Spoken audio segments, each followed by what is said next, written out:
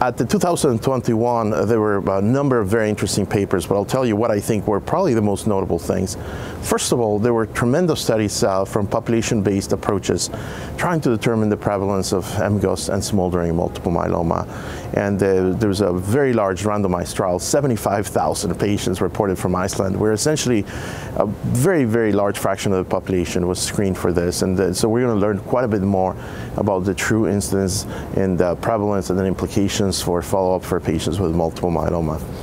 Likewise, Dr. Irene Gabriel talked about the PROMISE study, the initial report on the PROMISE study, looking at higher-risk populations and showing, again, that there's a higher risk of monoclonal gammopathies. One thing that the team from Dr. Gabriel showed us is there's a significant fraction of patients who have small, tiny abnormalities, if you may, almost like pre-MGUS. I mean, there's no reason to believe this didn't exist.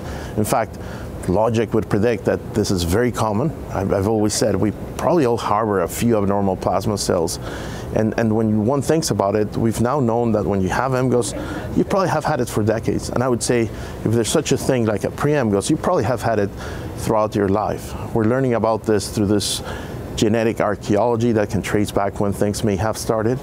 And again, why not? The greatest time in our life where we're exposed to antigens, and in consequence, the greatest time in our life that our B cells are trying to form antibodies. When is it? During childhood and early adulthood. So I tell my patients, I actually believe that the first cell that gives rise to myeloma could very well start when you're a baby.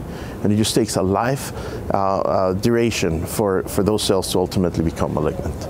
Now, that would be number one. The second one, we saw a large number of presentations with the bispecific antibodies, and I'm putting them a little bit on top of the CAR T cells because we've seen quite a bit of data regarding the CAR T cells, but this is the first meeting where we're starting to see more of the efficacy of the bispecifics.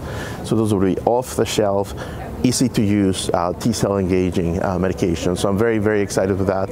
And lastly, there were some other molecular studies that I think were quite interesting, including one from Dr. Avedlaso that shows the presence of high-risk mini-clones right at the time of diagnosis that ultimately may prevail and become problematic down the line.